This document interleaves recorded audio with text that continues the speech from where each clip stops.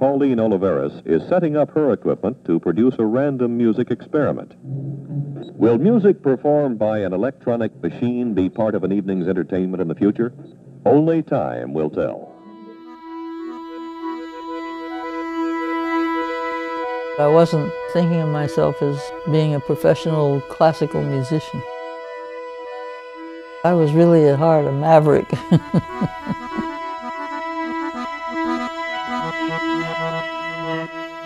When you take an unfamiliar path, you're going to find that people are bewildered by it or wonder why you aren't doing what you did or why aren't you doing what other people do.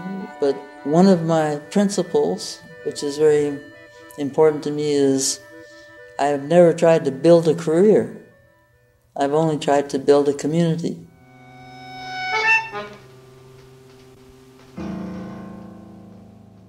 We were surrounded by like-minded artists who had this desire to find a whole new meaning of art, art that was part of life.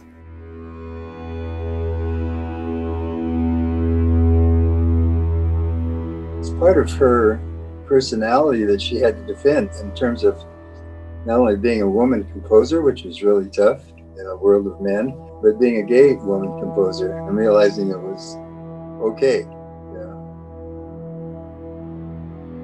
Pauline has always been on the forefront of technology more than any of my colleagues. She did a piece that purportedly was sending sound to the moon and having it reflect back.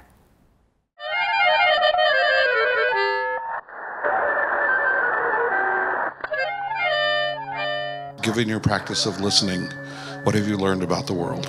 I learned that it's not listening very well. People are always listening, but what they're listening to, what they're giving attention to, is the important thing. And I think we could have a lot less stress and violence listening to what others are thinking and sounding. I mean, acceptance, respect, all of these things come from listening.